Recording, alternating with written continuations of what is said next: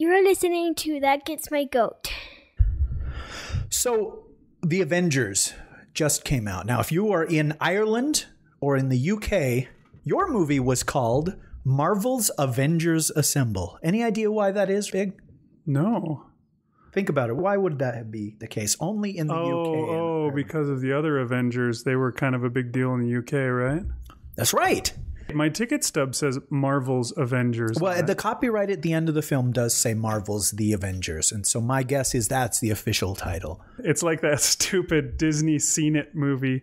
Disney's The Little Mermaid. Yeah, Disney Seen It Pixar's game. A Bug's Life. Every card says that. Every answer says Disney's Treasure Planet. And so we always give people crap every time we play that when they say, oh, that one's Treasure Planet. And you go, I'm sorry, the correct answer is Disney's Treasure Planet. Yeah, it's one of those. Apparently, next time we get the Marvel Seen It game, it's going to be the same thing. No, I'm sorry, the correct answer was Marvel's The Avengers.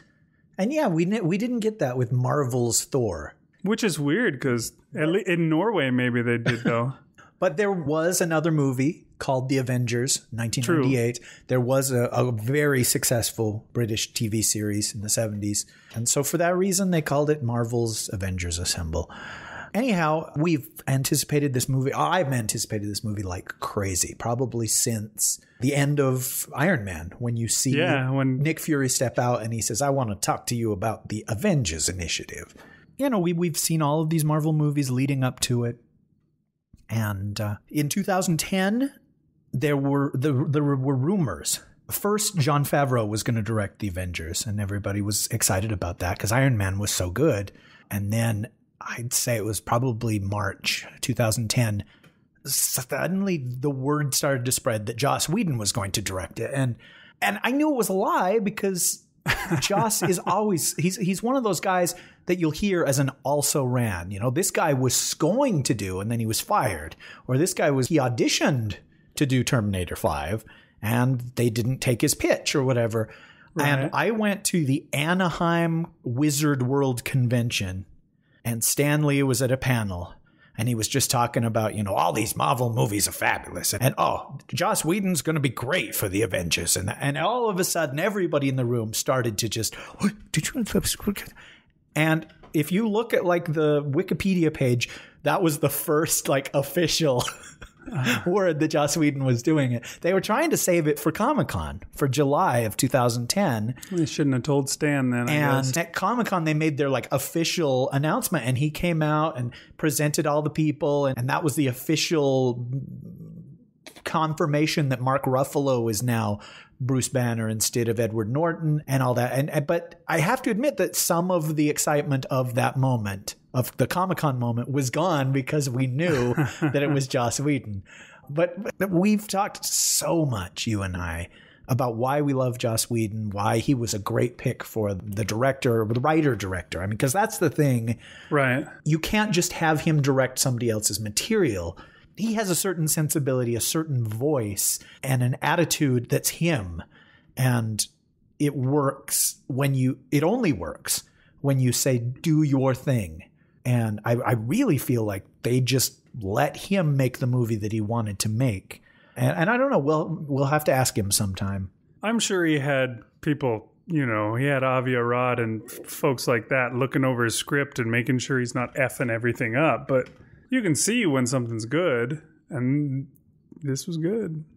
And it was, yes. So from here on out, there's going to be spoilers aplenty. So if you haven't seen it and you have any interest in seeing it, go ahead. These episodes will be up until October when our final episode airs, and there's no more Dunesteef. So you have until then. Just go see the movie and then come back and we'll still be here. And so I don't know how we're going to break up this conversation. I meant to write down like bullet points, and each episode was going to be covering one thing, but I didn't do it. Big and I saw the movie together. We saw it on Friday night. Sold out. No, it wasn't sold out. It wasn't? No, there's that one handicap chair next to you that nobody ever filled. Oh, okay. So it was at least one seat short. Seriously? Nobody sat next? You would know. It's next to you. Well, no, because I went 2 days later. I took my niece and we sat in those exact same seats, and 2 people did come and sit right there. So I'm confusing the 2 experiences. One thing that was weird, though, is the sound on the screening you and I went to was so much better than the one I went to 2 days later. There were lines that were lost. In fact, there was a moment when the 2 people next to me said, "What did he say?" And I had to tell them from remembering from 2 nights before, just because it was one of those theaters where all the speakers were just behind the screen. And when you and I saw it, I guess it must have been surround sound. It was 7.1 Dolby Digital really? surround 7.1? sound where available. Yeah. We did see that in the credits, though. I did. Apparently it's possible to have 7.1. So we're probably going to talk about this in depth. And so, spoiler warning is over. Yeah, there will be spoilers, and there is things to be spoiled. So if you think that you'll see it, then just wait. These MP3s will be available. They'll be around long after we're dead. That archive.org will have them stored away for us for eternity, probably. So. Wait, what is archive.org? That's where I dump our files for That Gets My Goat. But the actual Dunesteef episodes aren't in archive.org? They're not, but they will be eventually. Wow. There will come a day when I do that. Then there came a day. That's how the Avengers would always begin. Oh, yeah. There came a day like no other. Okay, so let me set up where I stand, and then we'll talk about where you stand. I was never a fan of the Avengers growing up. I was a Marvel kid. I loved Marvel, but basically Spider-Man was my guy. And a little bit Hulk, because there was the Bill Bixby show when I was a boy, and my dad and I would watch that together. But as far as comic books went, once I was old enough to buy comics, it was always Spider-Man, and then later the X-Men. And I never really embraced the Avengers. My first taste of the Avengers was when the series was rebooted as the New Avengers, and Spider-Man joined the team. And I remember I was at the comic book store, and everybody was talking about this New Avengers thing. And the art was magnificent. It was David Finch. And I leafed through it, and I saw Spider-Man interacting with Captain America and Iron Man.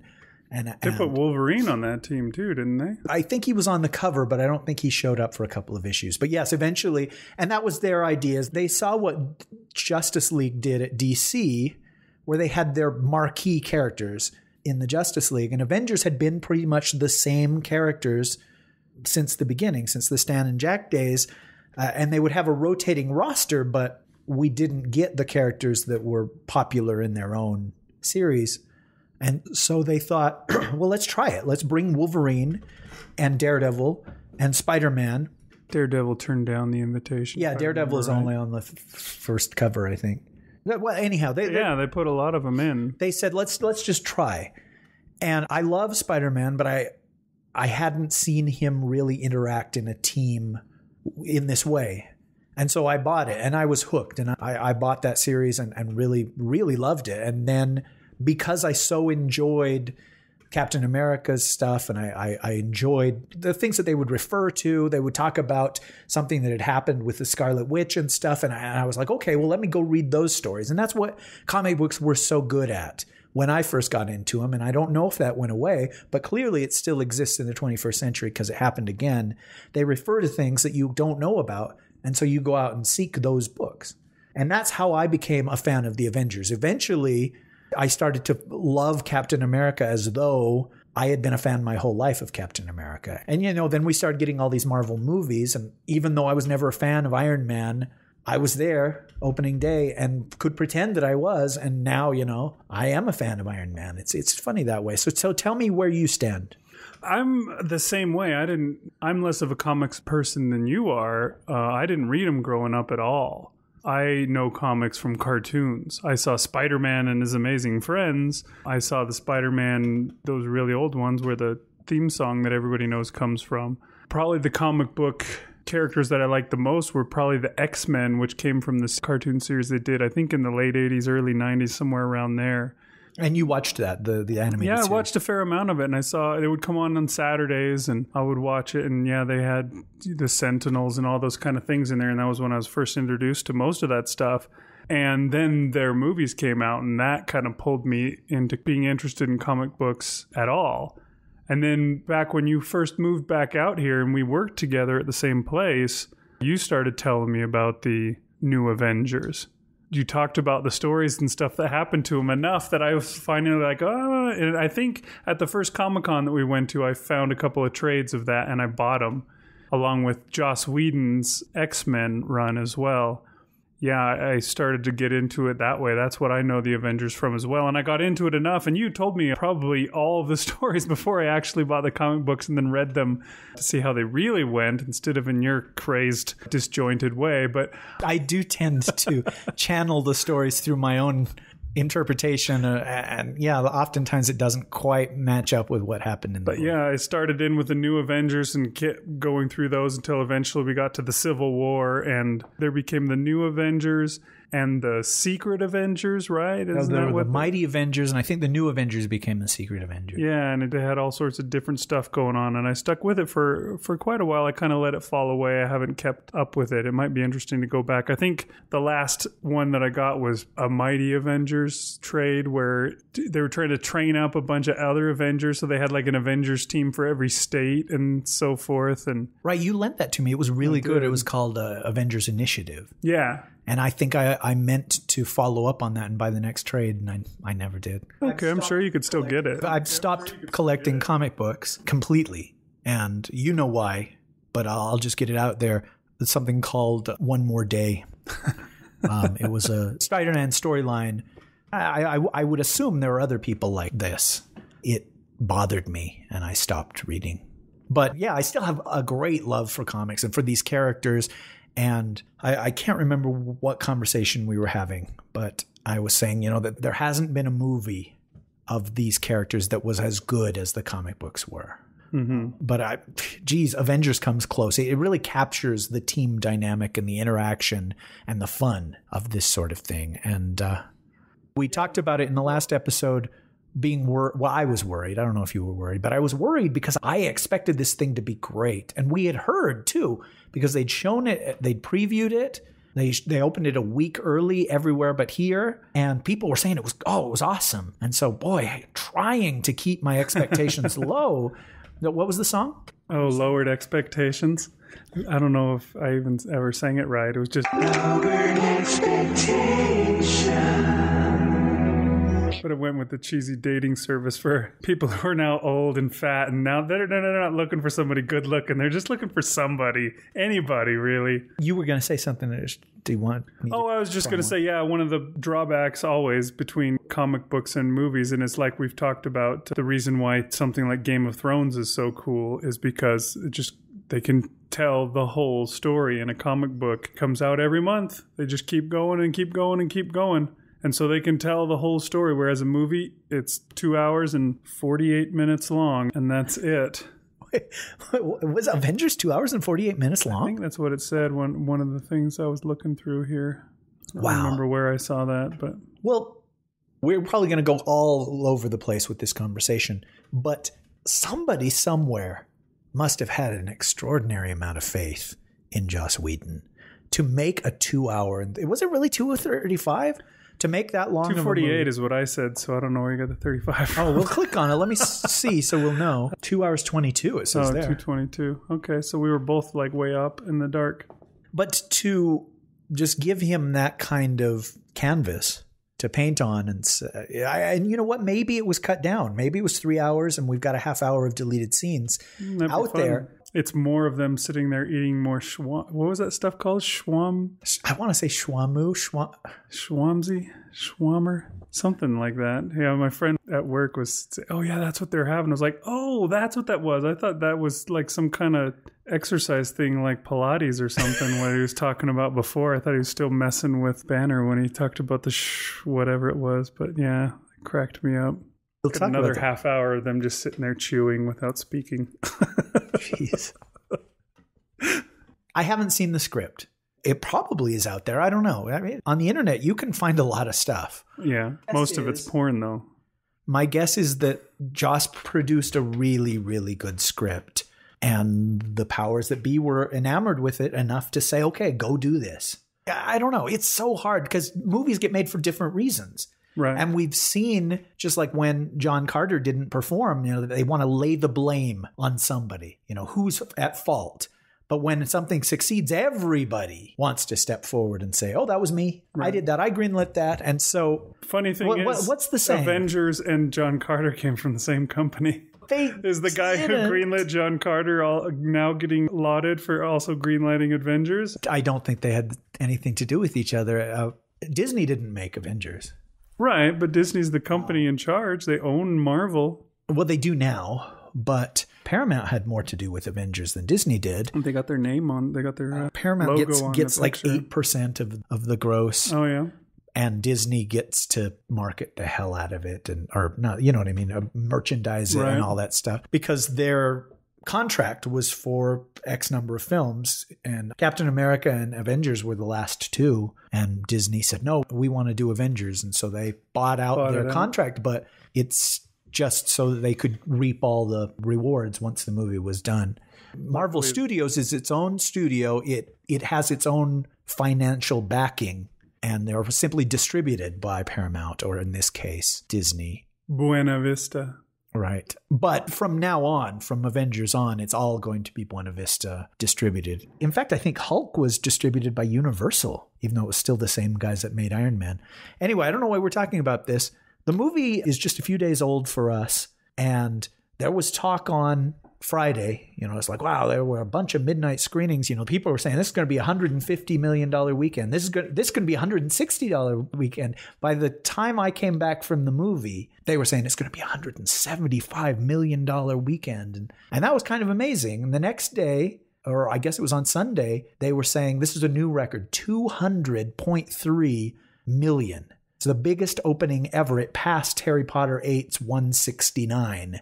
And then Monday, which is today, they're like, even more people went to see it on Sunday. It's at 207 is what it did. And so that is an awesome record that will stand for 2 months until Dark Knight comes out.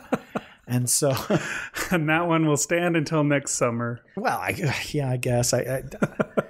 That's the way the stupid records work. Since they charge, sure, next time they'll all be paying for D-Box seats, which are $17 a piece. And I'm sure in some place like New York, those D-Box seats are $45 a piece. So that's true. There were these, what did they call, like the best of the best?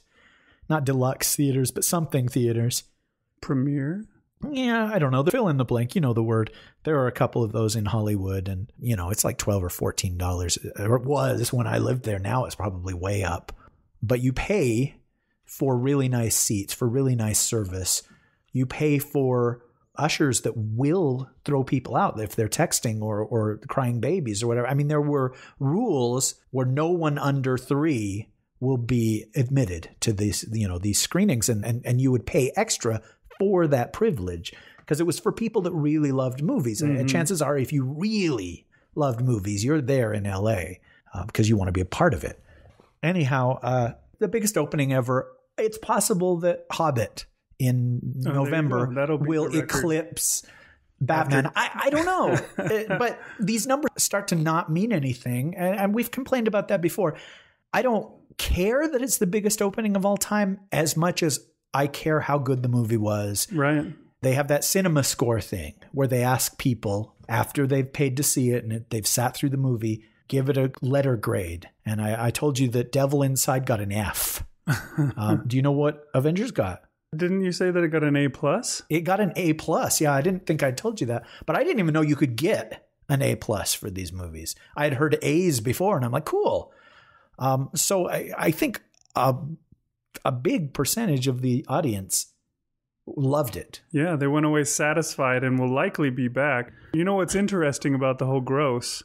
Already, as of 4 days ago that it opened? Okay. Marvel's Avengers has made more money than the entire run of the film Thor, than the entire run of the film Captain America, the First Avenger, and then the entire run of the film The Incredible Hulk. So apparently putting them together really means something. Well, that's crazy, because a year ago when we were talking about Thor and Captain America, we talked about that people's expectations are through the roof for this Avengers movie. They're acting like it's going to make what these movies individually made put together. And I was like, they're crazy if they expect that. But that appears to be going on. Yeah, it's likely will happen. They said that the opening weekend was bigger than Captain America, Thor, and Incredible Hulk's opening weekends put together. Oh, yeah, I totally believe that. It might even have been including Iron Man 1. Iron Man 2 opened really, really big. Yeah, those are the only two that it hasn't already beaten after just 4 days is the Iron Man films. Both of those made over $300 million, so it's got a little bit to go to beat those two out. But yeah, it's already beaten all three of the other characters that have had films before. I think that's kind of funny. Now, why? Why did it open so huge? I don't know. Maybe it's just the idea of it all. It is unique in movies. Yeah, huh? you and I were talking about that before. It's the first time you've ever had 3 separate films. It's a sequel to 4 films all at once. These films all have their own sequels, but we're pulling it together too, and it doesn't happen. We couldn't think of a single example of that ever happening before, which I think it was brilliant of them to have done that, to have these characters have their own movies and then bring them all together in a separate one. We'd heard stories of like, oh, there's going to be a Justice League movie coming soon, and they were going to cast somebody other than Brandon Routh as Superman. Yeah. And we're just like, why would they do that? You know, what is their reasoning was that they wanted it to be a separate franchise than the Christian Bale Batman movies. Right. And yeah, there were a lot of people that would just scratch their heads about that. But I think those were the people that knew and loved these characters and knew that Superman and Batman knew each other anyway. That movie died partly because of the writer's strike, partly because regimes changed at Warner Brothers. But it came so bloody close to happening. I mean, they made the costumes. Weta made the costumes for Justice League. Oh, wow. And it was all cast, and it had a start date and a script and a director, and it didn't happen. And had it happened, who knows, it might have generated this kind of publicity. There's like, wow, Superman and Batman fighting side by side. Wow, you know, and Wonder Woman. And these other guys, we don't know. But the brilliance of the way Marvel did it. And Guy Gardner. Was that there were millions of people who didn't know who Thor was, or millions of people who only knew Captain America as an abstract. Millions of people who didn't even know who Iron Man was. Right.